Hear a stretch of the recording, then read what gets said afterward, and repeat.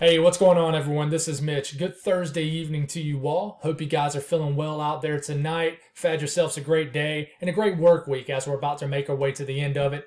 And we're all thankful that tomorrow is Friday and then the weekend. So tonight, what we're going to do is discuss two main topics, one being the tropics and one being a big-time potential pattern change around mid-month. It's already been below average for a lot of the eastern U.S., but there's a chance that it can get well below average as we enter the mid-month time frame. So we're going to talk about a big potential for some well below average temperatures.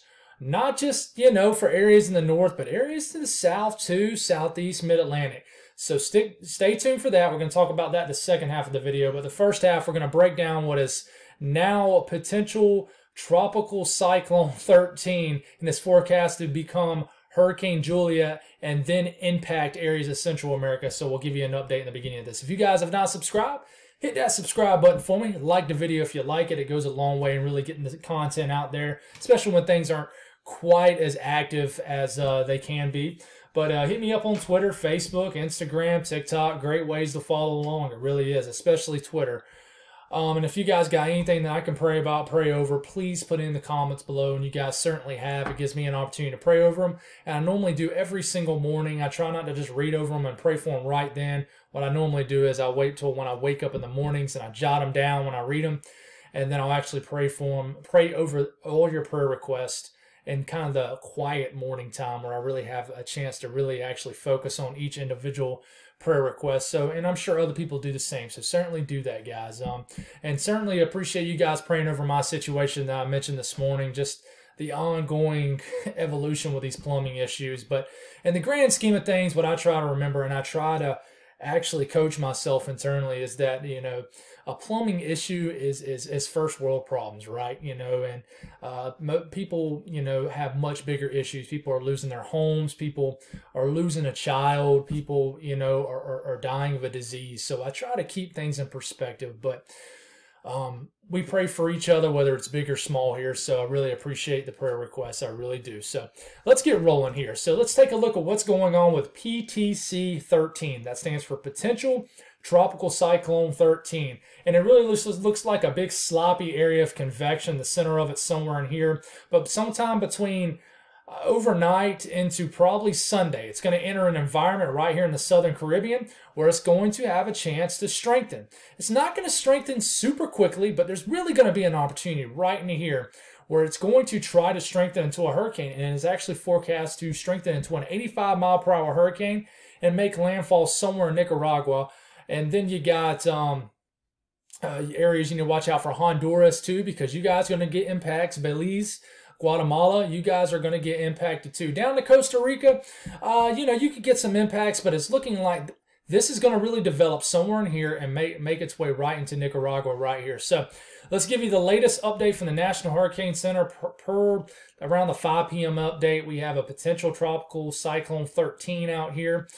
Still got tropical depression 12, but not expected to become Julia. This is going to most likely become Julia.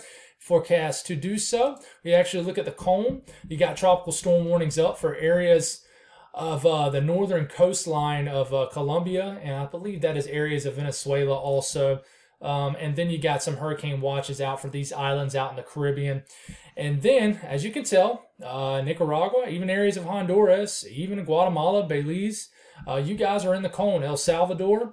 So it's forecast to make landfall as a hurricane in Nicaragua sometime overnight Sunday night into Monday morning. And we get a better look at this, and here it is. This is around where the center of the storm is. It's going to most likely become a named storm sometime overnight tonight into tomorrow morning. Still continuing to strengthen, and around 2 p.m. Saturday afternoon, forecast to be a 70-mile-per-hour tropical storm. Then by the time you get into 2 a.m. Sunday, an 85-mile-per-hour Category 1 hurricane. It will make landfall sometime Sunday morning, most likely into Nicaragua, and bring a lot of rainfall for Honduras, obviously Nicaragua, Guatemala, Belize. But it looks like most of the action will stay south of areas of the Yucatan Peninsula. So I don't think you need to worry if you're in Cancun vacationing. I actually got a coworker that's going to vacation in Cancun between, I think, this weekend through sometime next week, and they were a little bit worried about the system. But it does not look like it's going to be a big deal for this areas further north. But this will be a big deal for you folks in these areas right in here. So go on and prepare for a hurricane and flash flooding. There's higher elevations in this region. In fact, let's take a look at the latest GFS. Sometime between tomorrow morning and, you know, as you can tell, we're getting to Friday evening. We're getting into Saturday morning. And I really think this is when it has a chance to intensify. And I think that this could peak at around a Category 2 hurricane. I think there will be an opportunity in here for not maybe rapidly intensification, but I really think it could strengthen moderately over a short amount of time. And here we go. We're getting into Saturday morning, Saturday afternoon, Saturday evening. I think at this point, sometime this coming Saturday evening, in the next 48 hours, I think this will be borderline hurricane and about to make landfall in Nicaragua as a Category 1 hurricane around Saturday morning. This is what the GFS shows. European, same kind of deal. They're both pretty much set in stone on this. Sometime Sunday morning, this makes landfall. The European wants a 986 millibar low pressure. I would argue that's probably a Category 1 hurricane. But I do think this has a high ceiling of potentially being a Category 2. I do, you know, let's hope not. But I think that's the high ceiling. I don't think this is going to make major status, which is Category 3 or higher. But for you folks down here, even all the way up to Belize, you know, watch out for some heavier rain. And, you know, the worry is this could potentially drift a little bit, move a little bit west-northwest, and bring some heavier rain. In fact, the GFS shows this scenario much better.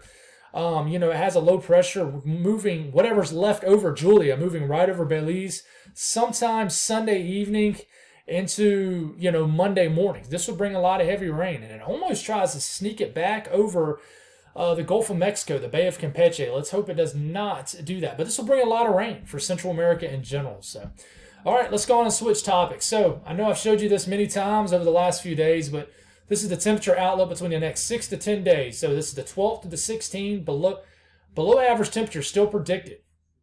Anywhere from the Ohio Valley to the Mid-Atlantic to the Northeast, the areas of the Carolinas and the Southeast. Obviously, you know, this little shade of blue here is just a 33 to 40% chance of below average temperatures. You get into this shade, that's more of a 40 to 50% chance. But really what I'm checking out is this 8 to 14 day range. This takes us all the way through the 20th of October. This gets updated every day. So this is the new one that was issued today. And I mean, confidence is even higher further out of below average temperatures, guys. I really think there is a sign here on the ensembles and most model guidance that we're going to have some kind of what we call a cross-polar flow. And this is actually an exceptional pattern for a winter storm in the Northeast, or the Mid-Atlantic, or really anywhere in the eastern U.S. if we were a little bit deeper in the year, but we're not. We're not. We're just, you know, we're in October still. We're in October, but watch, because if you folks in the Northeast, and by the way, I think you guys will see some snow showers tonight in the UP and Michigan and northern Wisconsin. You know, don't hold me to it, but I'm pretty confident on that. But I think that we'll have some snow showers. There will be a period sometime mid-month that we're going to have some snow in the interior areas of the Northeast. Listen, I'm telling you guys, the fall foliage is, you can either say it's on schedule, which is very uncommon over the last several falls. We have been well behind schedule, meaning a lot of areas are staying green a lot longer, a lot deeper in the fall. But this year, we are either on schedule or ahead of schedule, which I'm kind of worried because I got actually a trip to Gatlinburg scheduled for the first week in November, which actually is where it peaks around that area. And then I'm taking a trip to Mount Pisgah in literally 2 weeks, and I think that it's going to be past peak in that area, as that's pretty high elevation. But still looking forward to a good time. Got multiple trips over the next several weeks to head to the mountains, and the older I get, the more I love the mountains. But anyways, I'm going off on a rambling thing there. But below average temperatures look almost certain throughout the rest. Now, you're going to have warmer days. You're going to have warmer days in between cold fronts. Like today, it hit 84 degrees here in Columbia, South Carolina. That's warm compared to what we've seen. And tomorrow will probably be a little bit warmer. But this is what I watch. I know I haven't showed you guys this in a long time. This is heights and anomalies. So basically it shows us high pressure, ridge of high pressure. It shows us troughing, which is in the blue, which is, think of that as cold front. So here comes this little cold front that moves throughout the weekend and into early next week. This moves through. We might have a moderation of temps. And then this is the European ensembles, arguably the most reliable long-range model guides that you can look at, the EPS ensembles. This is what you definitely look forward to. Look to when you're looking for a winter storm somewhere, or basically a big-time dump of cold air somewhere in the central to eastern U.S. This is what you call a cross-polar flow, which basically means you got true Arctic air coming from the polar region, basically the North Pole, far areas of northern Canada. And here it is. You see this troughing coming down all the way through Canada, all the way into the U.S. This tells me that there's a signal here, and I'll stop this. This is for literally about a week out from today. There's a strong signal here for a big-time trough or cold front about a week out from the day, 180 hours out. Now, one thing you got to watch is, does this moderate or does it increase in confidence? But this is a strong signal. You got stout ridging to the west, you got big troughing to the east, and you got this coming from the polar region. This is a strong signal for some kind of blast of cold air in about a week. It really is, and this continues. And in fact, you know, you go past 10 days, which is an unreliable time frame, it almost looks like it reloads. But in general, you got continuous troughing showing up. There's some whispers in the weather community that it's looking like we're going to have a cold November or a cold start to winter. So maybe a front-loaded winter, which if you're a big fan of it being wintry around the holidays like Thanksgiving and Christmas, you certainly pull for that.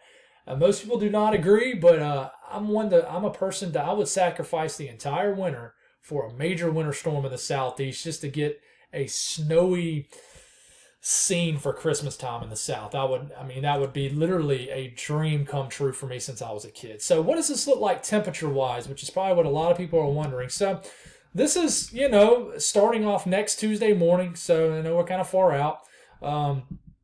Cold air lingering around, average to below average temperatures, but then temperatures will moderate sometime midway next week, and it will warm up, you know, warm back up into the 80s, all the way up to maybe Washington, D.C., mid-Atlantic. But look at the cold air up here, and this is the European model.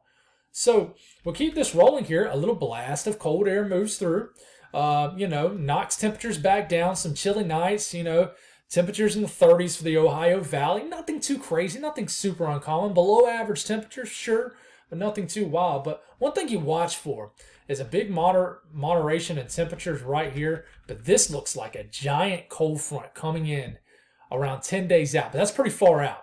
And it's different than the GFS because if you look at the latest GFS, the one that literally just came out, we get through this little cool shot that we get this weekend into early next week. Temperatures moderate. We'll get all the way back into the 80s, 70s in the Ohio Valley. But then look at this blast of cooler air that moves through as we get into about a week out. And then this to me looks like one of these huge central to eastern coast clearing cold fronts right here. So this is around Saturday morning of next Saturday morning, October 15th. When you look at these sub-freezing temperatures all the way down here, you got freezing temperatures. I would argue that this is probably sub-freezing temperatures in the Ohio Valley. And then this is a cold air mass right into here. But, you know, we got to see. You know, it shows another cold blast behind it and really cold temperatures past 10 days. But we got to work this. We got to see the ensemble support it, which I would argue you would lean towards more than the actual operational runs. But I'm really thinking, and the experts are too, which is the people you really need to pay attention to. I'm really thinking sometime about mid-month, we're going to have a blast of cold air. And, I mean, this is just the fall that keeps on giving, in my opinion. So we certainly love it if you're a cold weather fan, and it's certainly kickstarting the vibes of fall. If you hadn't already either, I know me for sure, you know, I already feel like it's already felt really like fall out there. But that's all I got, guys. You know, God bless all y'all. Sorry, my phone's ringing. I'm a little distracted. God bless all y'all. Y'all have a great night, and I'll have you an update in the morning. Y'all have a great night.